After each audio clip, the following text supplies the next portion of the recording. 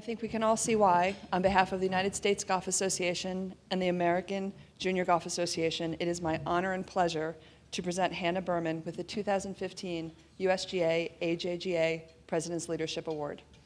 Thank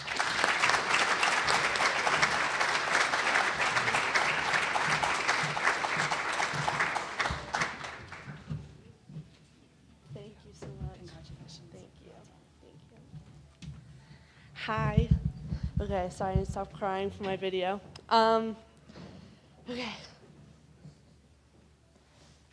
Okay. Thank you so much for that introduction. I haven't seen that video before, so it was something really cool to see. I don't really see myself through that lens, so it's nice to see that what I do, people really do appreciate it. As you saw, I started my charity work when I was 12. I started that honestly because I needed a community service project for my bat mitzvah, and I wanted to do something unique that used golf as my starting place. It was through this process that I learned how important giving back is to my family's culture and to this great game. I only have 5 minutes, so I don't want to stand here and tell you about what I did or how I did it. You can see that on the website. Besides, this isn't about me, just a little bit. But what I want to share with you is that giving back is important, and as I learned early on, is that people like us can really make an impact in our communities and more globally. When I started hitting it with Hannah in my first tee donation station, I couldn't even spell AJGA. I didn't know there were awards. I did this and continue to do this because I know it's the right thing to do. And it does feel good inside. That's true. While we all get recognized for what we do inside the ropes, it is nice to be recognized for what we do off the course. Congratulations, Nick, for your hard work, too. You really deserve it. I've got to know you a little bit. You're a really deserving guy.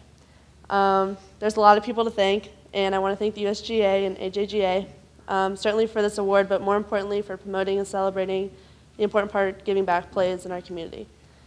The efforts you put into this and studying the game really got me focused and helped me help a lot of people.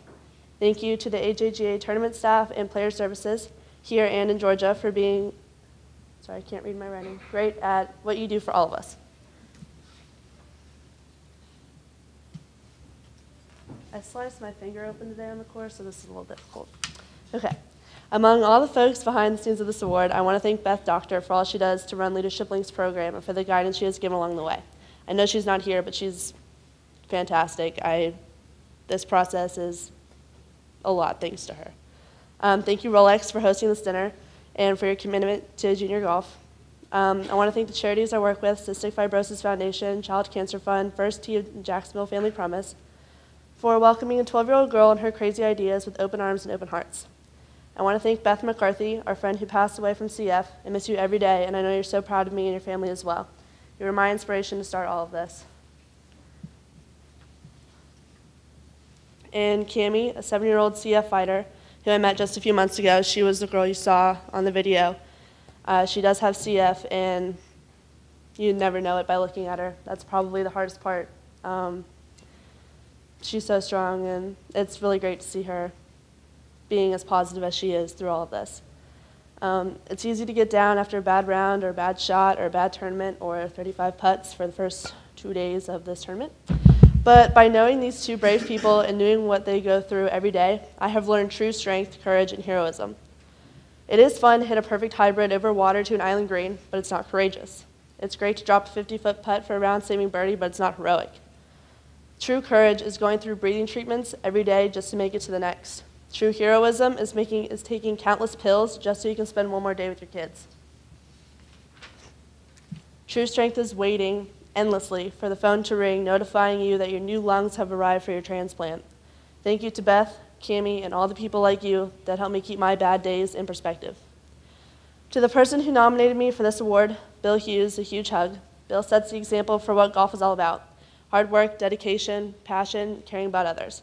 Not sure how I fell into Mr. Hughes' good graces, but there's no one more grateful than I for that honor. Bill has been a mentor and inspiration, and more importantly, a friend. Thank you for being there and caring and pushing me in the right direction and in the right way. Thank you to my coach, John Berardi, for your wisdom, your patience, which is so high, and I really appreciate that, for guiding me the way a coach should. John, you are so much more than a coach, and I appreciate you more than you'll ever know. Thank you to Bill Nelson, who even though our relationship is new, I wish I found you 2 years ago. Thank you to my high school team coach, Clint Finley. I walked onto your team from another, and you embraced me and made me captain as a junior, putting me immediately into the fire and teaching me I could be a leader, that setting example matters and that fun matters. Thank you to my friends. You all have never stopped encouraging me no matter what. I know I've missed countless events, but y'all understand it's a dream, and dream takes hard work. I couldn't ask for better supporters. I love you all. Thank you to the staff and members and volunteers here at Sun River. This place is nothing short of spectacular. It's definitely not like Florida. Like all courses and people who host us, there's a lot of hard work that goes into events like these.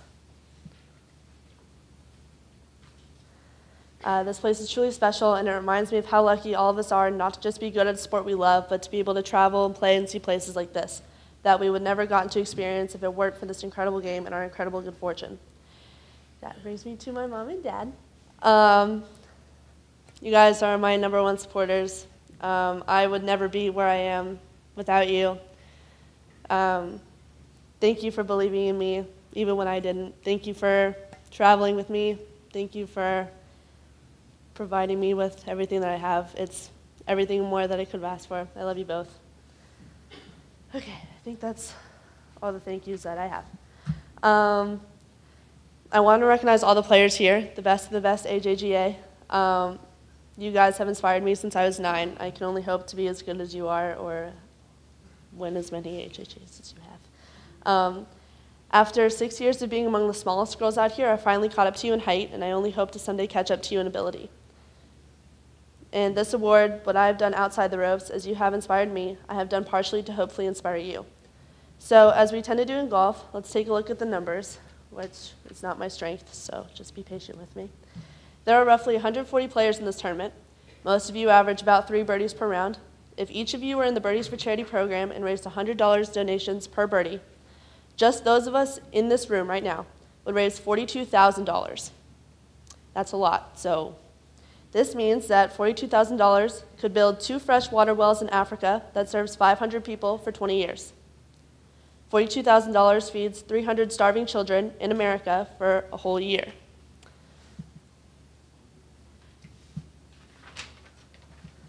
$42,000 provides treatment for 3 kids with CF.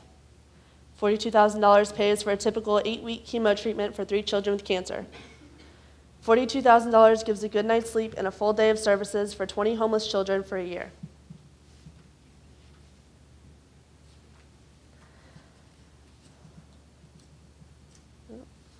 Okay, there we go. $42,000 gives a chance for 20 kids without the means to play an AJGA event through the ACE grant program, an opportunity we sometimes might take for granted.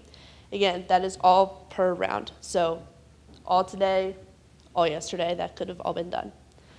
There are more than 3,500 kids like us listed on National Junior Golf Scoreboard.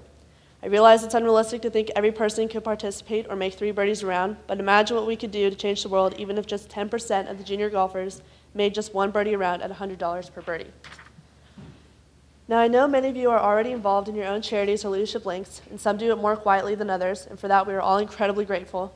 And for those of you who don't know how to get started, what I really hope to do is inspire you to maybe go home tonight and sign up for Birdies for Charity or convince a friend and make this tournament the start for all of us, not just a few of us.